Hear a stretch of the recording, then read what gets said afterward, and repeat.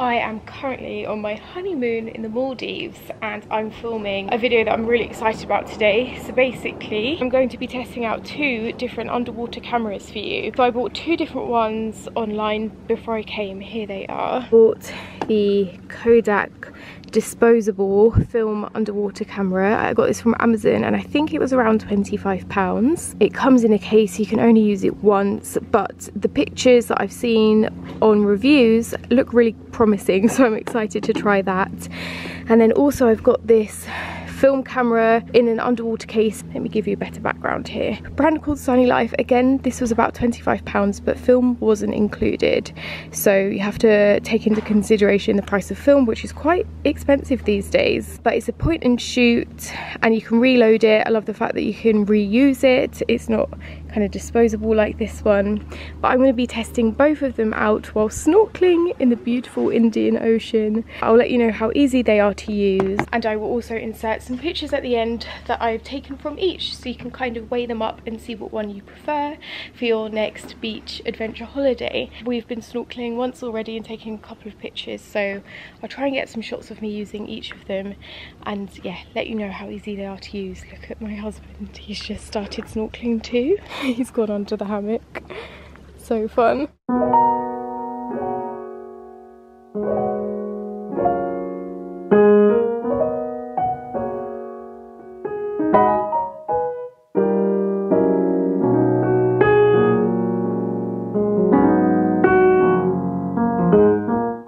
We are back from our honeymoon holiday and I have the pictures that I took on those 2 underwater cameras developed. So today I thought I'd give you a little review and run you through some of the pros and cons of each camera, tell you what one I think is best worth getting, and also show you some pictures taken on each. So the first one was the Kodak underwater camera. The pros of this one was that it was super easy to use. It was literally all prepared and all ready to go. Everything's included in the cost apart from the printing cost of getting the film developed, but it was super easy to use. There was no kind of hesitation or worry on my part about whether water was going to get in, because it seemed like such a sturdy piece of kit. I sadly don't have it with me anymore because I had to give it in as I had it developed, but the price of it is quite expensive. It was £18.80 on Amazon for that one camera. So it had 27 pictures on it in total, and I think I paid about £4.50 to get them developed and emailed to me digitally, so I didn't pay for any extra prints. It seemed very sturdy and easy to use under the water. One thing that I did find was quite annoying was the strap. Obviously when you're underwater you don't want to let go of it, so I used the strap around my wrist to make sure that it stayed with me. If I did let go, then it did kind of float to the surface, which is great. It was like floatable, but the strap did kind of kept getting really tight, and like in the water when you're swimming the cord would like spin and it would get really tight and kind of pinch at certain points, which I found a little bit frustrating, because at those moments I was like, oh my god, is a fish like biting me? But no, it was just the strap around my wrist. The cons of it is definitely the price and the fact that it's one use. It's not great for the environment and you only get 27 pictures on there. The ISO is 800. I feel like that worked okay, and all of the pictures did come out. A lot of them are quite blurry despite me trying my best to hold still when using it. There isn't great definition. Originally looking at them I was really happy with how they came out, but then compared to the second camera I actually think the second camera was a bit better despite a big flaw. So let's move on to that now.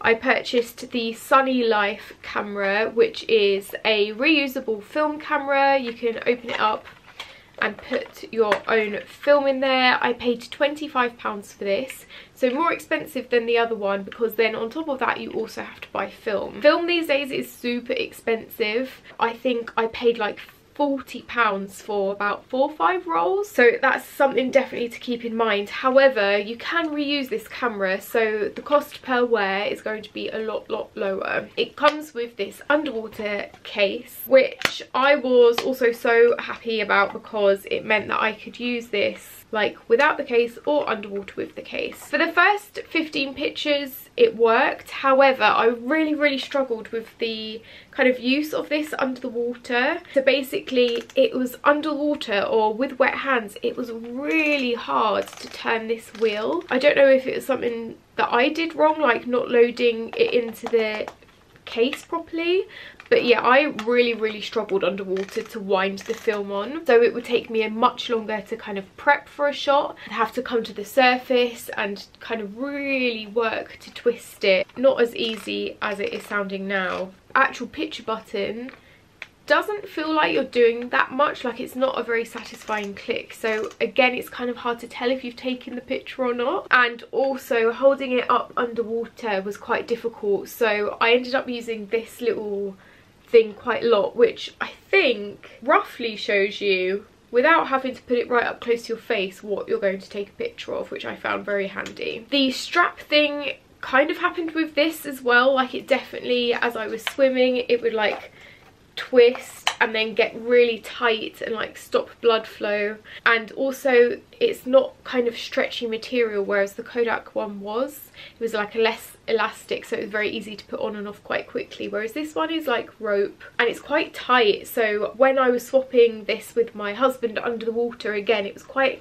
hard for us both to get it on and off, which was a bit frustrating. So my main problem came about 15 shots in, when I just couldn't, we were out on a very long snorkel and I just couldn't turn it. It was like it got jammed. So I opened it a tiny bit just to like make sure it was in the same place. Even though I was out of the water and like on dry, water got in and it completely just stopped working after that, which is such a shame, because the last picture I took on this, one of the last ones I took of, was a shark coming towards me, right? And I was like, oh my god, I hope that picture comes out, because that was not just like a black tipped reef shark, that was an actual like grey shark, and it was big and it was coming, it was like swimming directly towards me, and I snapped a picture of it, and then this camera stopped working. When I got back, tried to roll it on, it wasn't rolling. I couldn't like reverse the film, I was having a really difficult time with it. And then also this little black thing fell out, and then without that black thing in there, it just didn't have the grip in there to work at all in or out of water. And if I hadn't have found this little thing lying on the floor, that would have been a real big waste of money really, because it would have made this kind of useless. So in trying to roll this film on, I opened this for like a millisecond whilst the film was still in there, which meant that a lot of my pictures now taken on this camera have a light leak, which I'm not mad about. It doesn't look bad. Some of them actually have come out quite cool, especially the one with the shark. You can kind of see the shark in the distance. You might not be able to see him. I'll kind of draw an outline around him in the picture. But yeah, I do have a picture of the shark. However, I only got to use about 15 shots from this camera. The rest of them are completely dark and useless, which is such a shame. For the cost of the film, oh look, that thing's come out again. It keeps just propping out. It's just not made very well.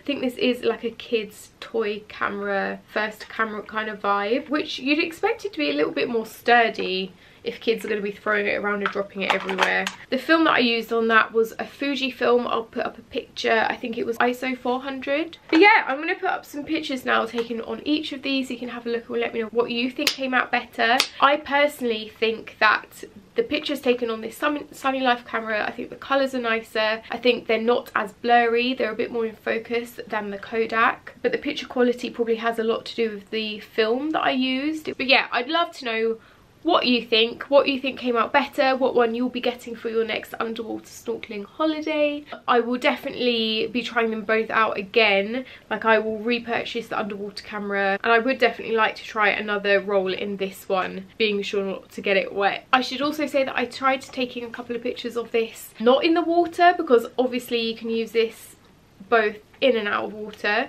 So those pictures came out quite nice. There's a nice like vintage grainy film effect to them, which you'd expect. Definitely nowhere near as high quality as my other like more sturdy film reusable cameras. I hope you found this video helpful. Let me know what one you're getting for your next snorkeling holiday. Love you guys lots. Mwah.